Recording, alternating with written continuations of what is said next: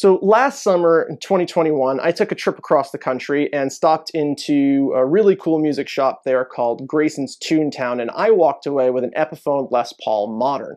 When I got back, I told my barber, who has been cutting my hair for 36 years, about my Epiphone, and he turned to me and said, "Oh, I have an Epiphone." A few months later, he finally dug it out. I opened up the case, and this beauty was inside. Now, it has seen some battle damage over the years. When Glenn entrusted it to me to get it back in playing condition, the fingerboard was so dried out it was actually scalloped, but with very minimal care, and I do not claim to be a luthier by any stretch of the imagination, with a little bit of care, some very minor adjustments, this guitar is playing as well as any modern guitar that I have that has been set up over the years.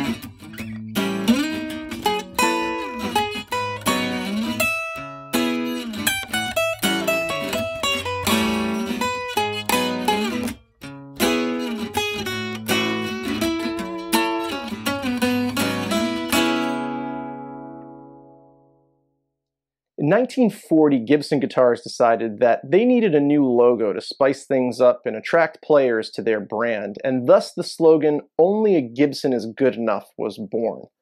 They believed in their new slogan so much that all guitars that rolled off the production line had the phrase, "Only a Gibson is good enough," painted on them. That is until their main rival, a guitar builder in New York City by the name of Epiphone, developed their new slogan, "When good enough simply isn't good enough." And many players agree that when it comes to guitars of this era, Epiphones are the better brand. So let's talk about the archtop.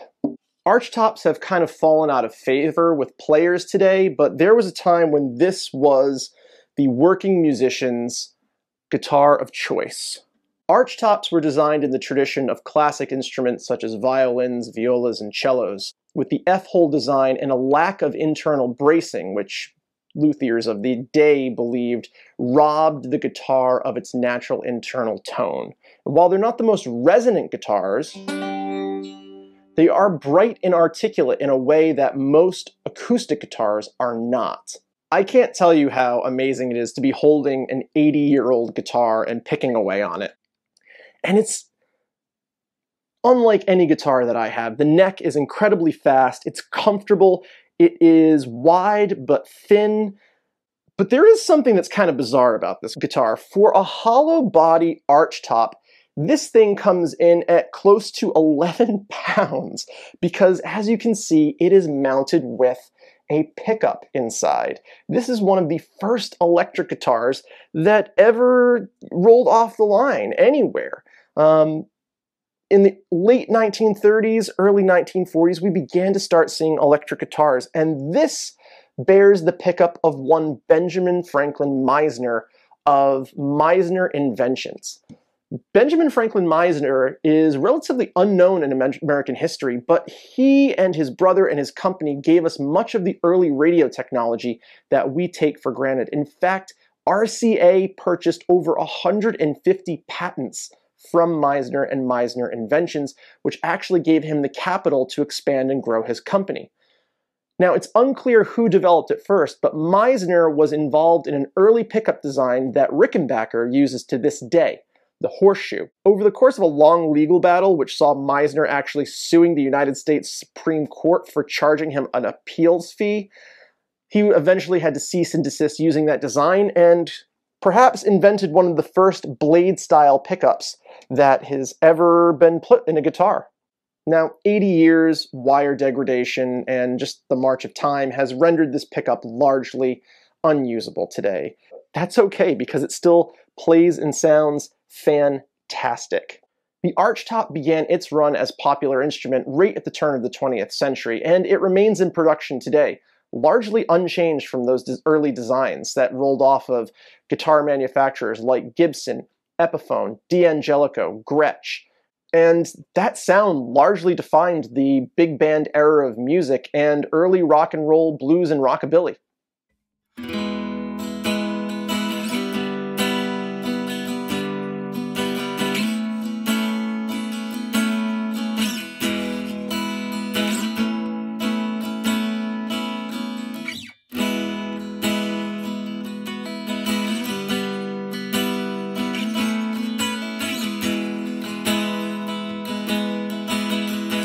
This is a beautiful instrument. Glenn, thank you so much for trusting its care in my hands. As I said, I'm not a luthier by any stretch of the imagination. Some people spent pandemic learning how to brew beer, bake bread.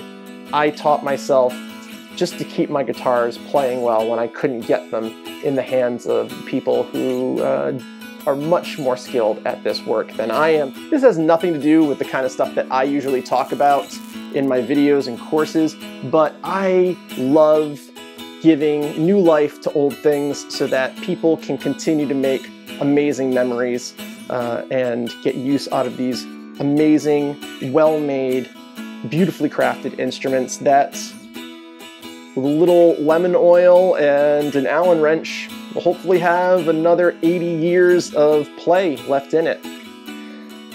Until next time, I am Justin Mara. Thank you so much for watching this video. Remember to click the bell, subscribe, like, all of that stuff, because that's the world that we live in. And remember to think scrappy, be brave, and I will see you next time.